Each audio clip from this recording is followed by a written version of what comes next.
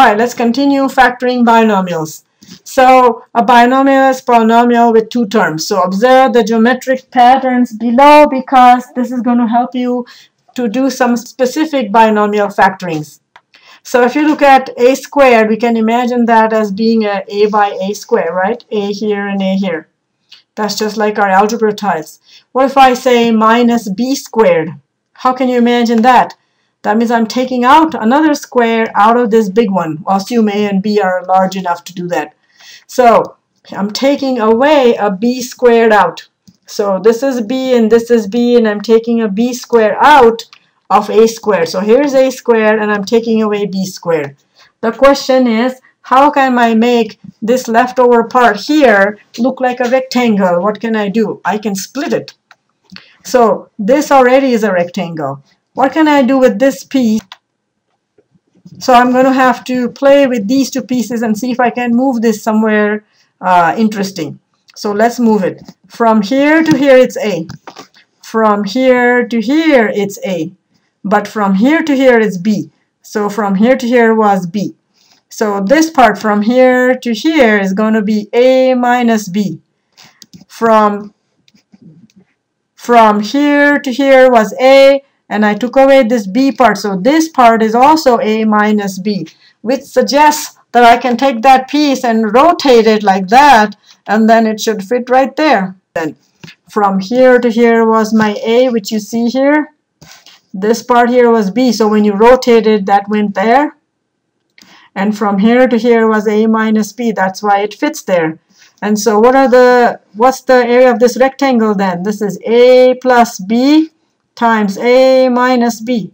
So that's how difference of squares factors then. Difference of squares, the factors are A plus B times A minus B. Isn't that interesting to see this geometrically? Alright, let's do some examples using that formula then. So let's factor difference of squares. Again, remember our goal. The first step in any factoring is to pull out greatest common factor and then use other techniques. So let's try that. So x squared minus y squared is going to factor as x minus y, x plus y. What we're really doing is just substituting a to be x and b to be y. Can you see how substitution works? That's how all of them are going to work. All right, let's try that. So the first task is to get this difference of squares to look like this. The only way you can do that is if you wrote it like that. Make it look like something squared minus something squared. Go ahead and do that. And then if you do that, then the factors are going to be whatever goes in the bracket here, that minus whatever goes here, and then that plus that. So let's see. Whose square is going to give you 25? That would be 5. Whose square is going to give you x squared? That will be x. So what goes in here then? That's 5x. So if 5x goes there, then this is going to be 5x and this is going to be 5x. So let's just fill those in. What's going to go in here? 16. Whose square is 16? That will be 4, right? So 4y goes there because y squared is going to be gotten by giving y here, and then when you square it. So 4 squared is 16, y squared is y squared. And so 4y will go in the second spot here. Can you see? So the a is now 5x and the b is now 4y. So it's a substitution, really. So go ahead and do the next one on your own. Pause the video and try. So again, get it in that form. So this is fixed. If you have difference of squares, it's going to look like this. Now all you have to do is figure out what goes in here, and then fill the rest. Pause the video, go ahead, try it.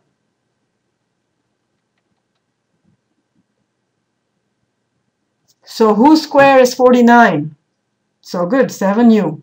So that will go there and there. 121, so that will be square root of 121, which you know how to do. Factor 121. And take square root.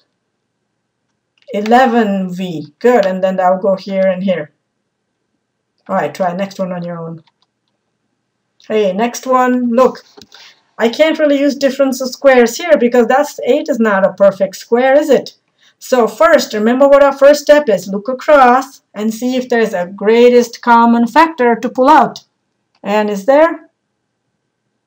Do you see a greatest common factor between 8 and 18? Try it. So 2.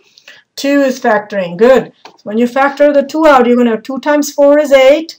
2 times 9 is 18. So that works out. Now this is the difference of squares. So the 2 is just going to follow through. So 4a squared, so that's going to be a 2a and a 3b, and then complete it. So what goes in the first bracket there? Good. 2a goes there. 3b, 3b goes there. So 2a minus 3b and 2a plus 3b. Would it matter whether I write 2a plus 3b times 2a minus 3b? Does it matter which term I write first? The answer is no, because of commutative property of multiplication, right? All right, try that. Again, factor out the greatest common factor first. So they share a 5, they share a s, and they share a t. And now we have difference of squares, and go ahead and factor them.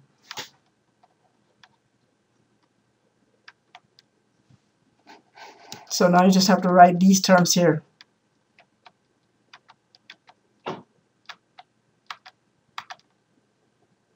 Good.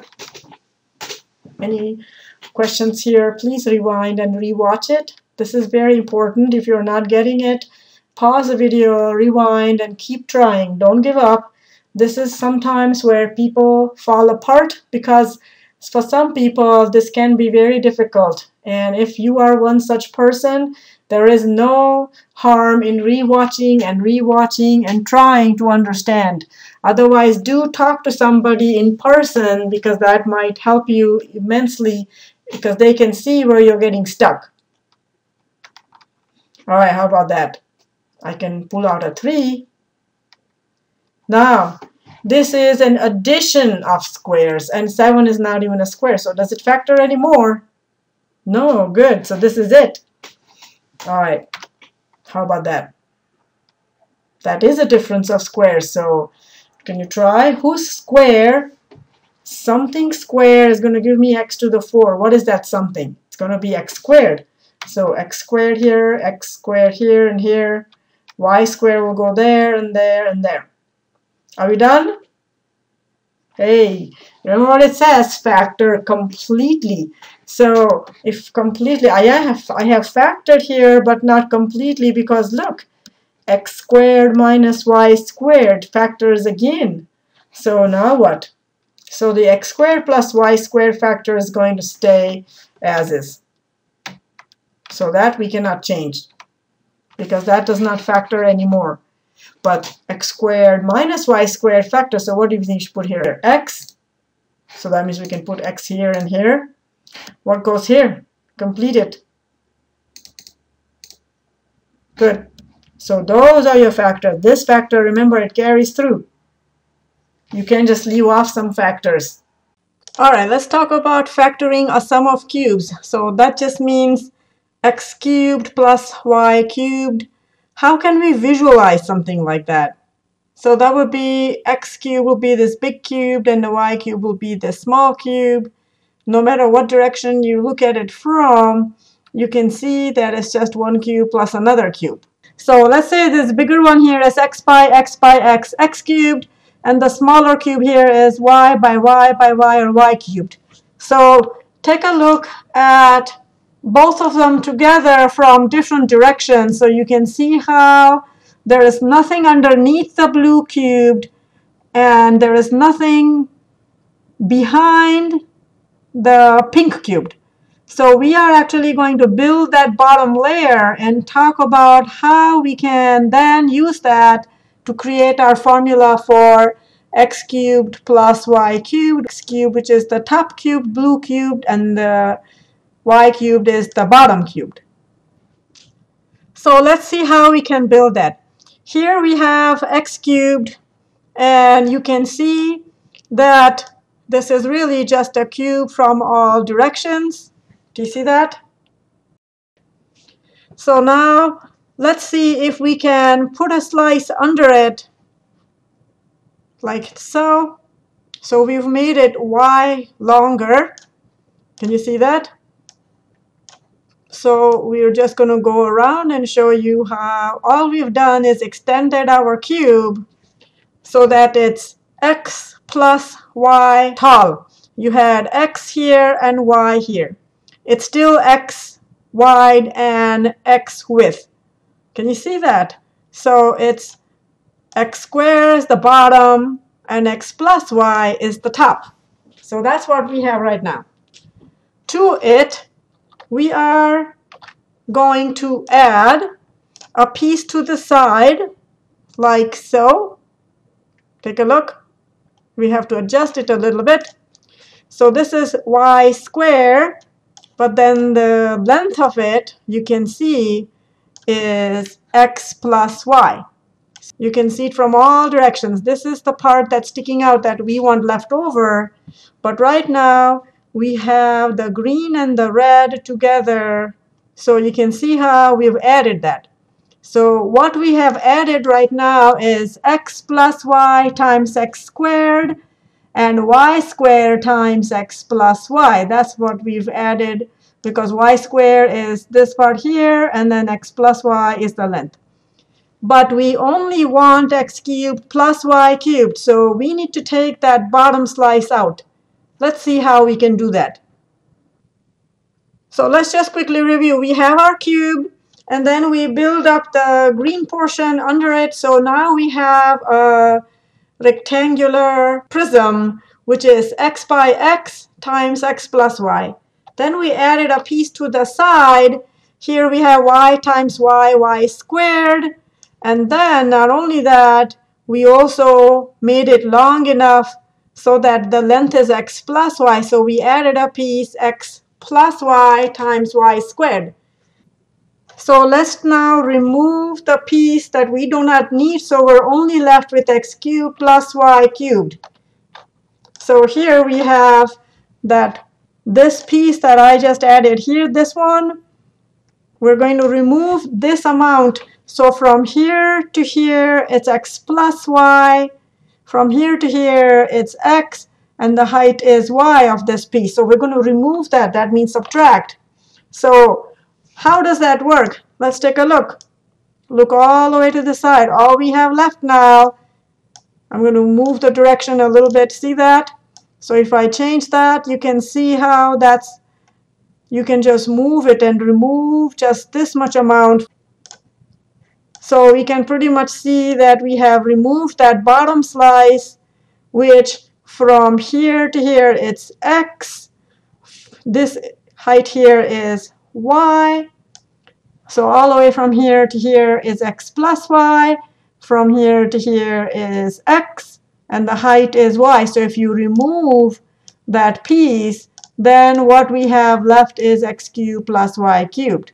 So let's write that as a formula now. So x cubed plus y cubed, if you look at the greatest common factor of all the terms that we have so far, we'll have x plus y times x squared minus xy and then plus y squared. Or x squared plus y squared minus xy. Either way is fine. So we have our sum of cubes formula here. So we have our formula, but a lot of times when people think of formulas, they feel like they have to memorize it. The reason I like mathematics is you don't have to memorize if you can logically deduce what the formula is going to be. So the visual aspect that we just talked about may help some people, but let's talk about another way you can think of this formula as. So we know that x cubed plus y cubed, we want to factor it as x plus y times something. X multiplied by x squared will give me x cubed, right? So x times x squared will give me x cubed. Y times y squared will give me y cubed. But we know that distributive property of multiplication over addition, we will get additional terms like x times y squared, which will give you xy squared. But on the left-hand side, there is no xy squared. So we need to put an additional term here so that y times that quantity will get rid of x times y squared. The y squared, so that means we need additional y, and x, so that means additional x. So it would have to be negative xy, which is similar to how we visualized it. So this is another way you can think of this formula. And then if you continue multiplying, so y times x squared is positive yx squared. X times negative xy would be negative x squared y. And plus y times plus y squared is plus y cubed. And then the y times negative xy will add to positive xy squared. And you will end up with just x cubed plus y cubed. So you can check that multiplication and see for yourself that it works.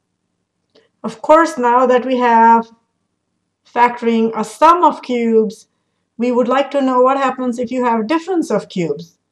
So as a mathematician, if you worked hard once, we would like to take advantage of that and take a look at x cubed plus y cubed, which was this formula. So one way to think of this would be, if I could replace my y with a negative y, what happens? I get negative y times negative y times negative y, which will give you a negative y cubed. So that would be difference of cubes then, wouldn't it? So in our sum of cubes formula, replace y to negative y. So we have x squared will remain x squared. Negative y times negative y is still positive y squared. But over here, y times a negative will make it positive xy. So that's really the only difference. So if you know one of the formulas, you can get the other one by replacing y with negative y. For some of you, it might still help to see visually what that means. So that's what we'll do next.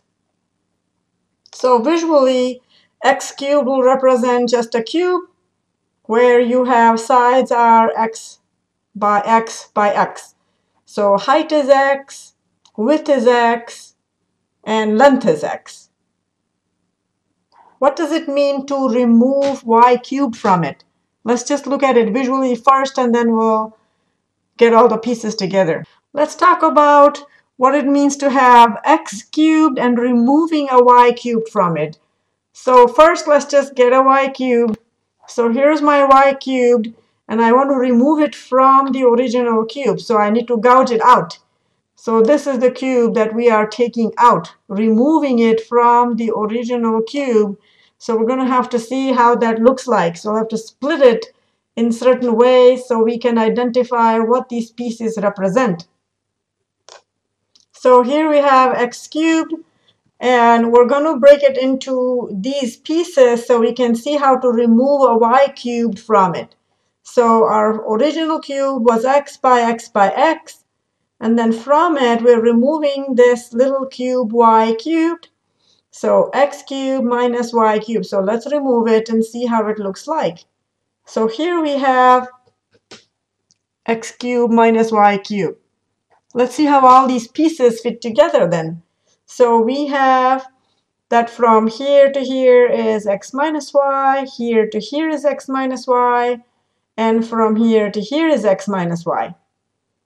So we have the following pieces then. We have the blue piece in the back, which will be x minus y will be its width, but then it's x times x. So x squared times x minus y will be the volume of this back piece.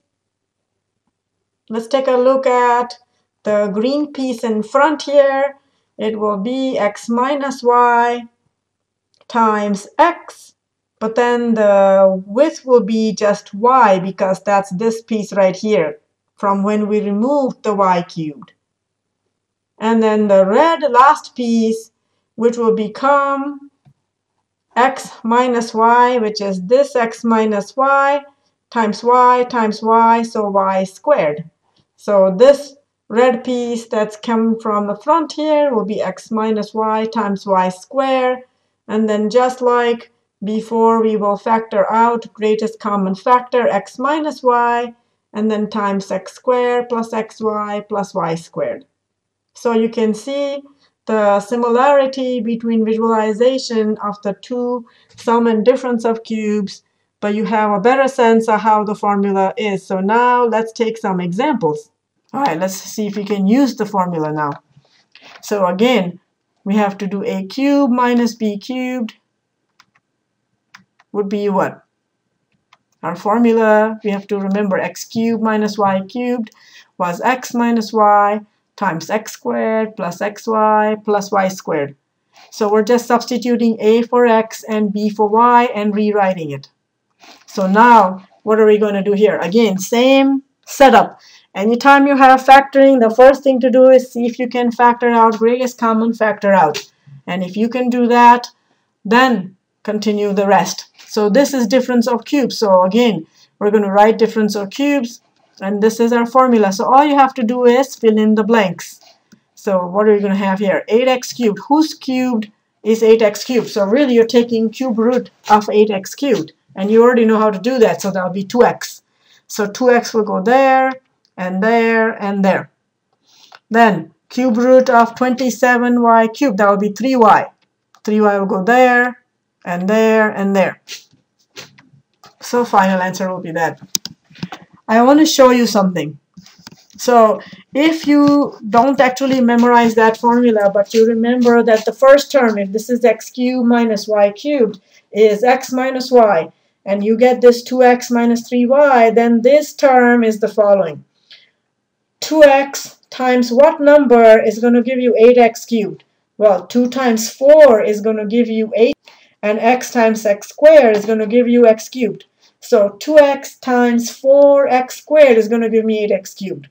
Similarly, negative 3y times a positive 9y squared is going to give me negative 27y squared. Once you have the first two terms, the first and the last term in the second bracket can be gotten just by looking at 2x times what is that number? Negative 3y times what number gives me negative 27y cubed.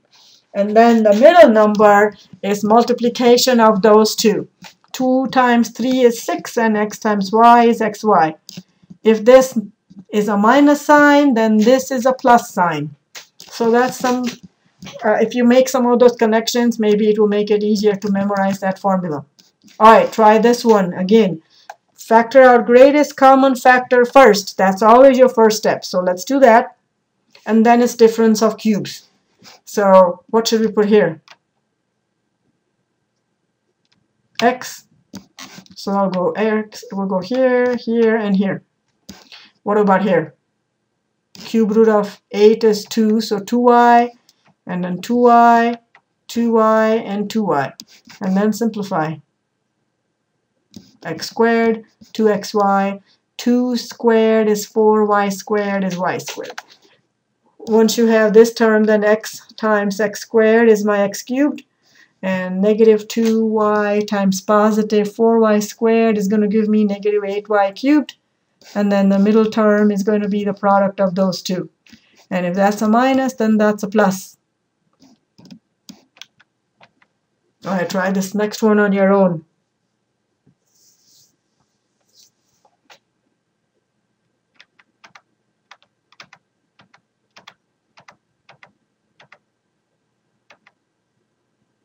Okay. So again, the important part is to have this formula. Memorize this formula. If I woke you up from sleep, you should be able to spit that formula out. That's how much mastery you should have with these formulas. Normally, I tell you how you don't have to rote memorize it. But these formulas, it will be beneficial to you if you memorize it, because it will make solving problems, especially in your next class, much easier if you remember these formulas. Pause the video here. Use the sum of cubes formula just like we did difference of cubes formula and see what you can do. Go ahead, try on your own. You can do it. Don't just sit there waiting for me to show it to you.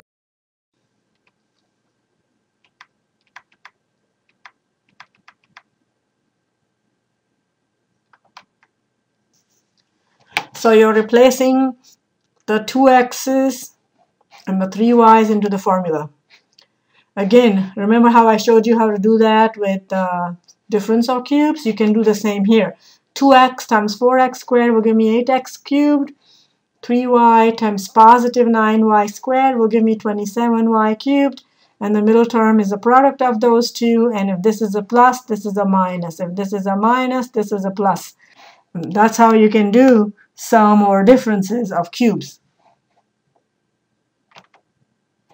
Factor out the greatest common factor first and then apply the formula. So what you put here? X. So if x goes there, it will go here and here and here. What about here? 2y. So 2y will go here, here, and here, and then finish it off. Do the next one on your own. Pause the video, please.